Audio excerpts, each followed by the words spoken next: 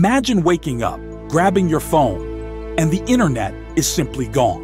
Not Wi-Fi, not a broken router, everything. This isn't sci-fi. There are real scenarios that could wipe the global web.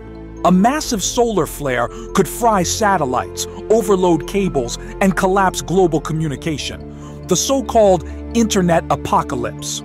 A major tectonic shift could snap the undersea cables that carry 95% of the world's traffic, cutting continents off from each other.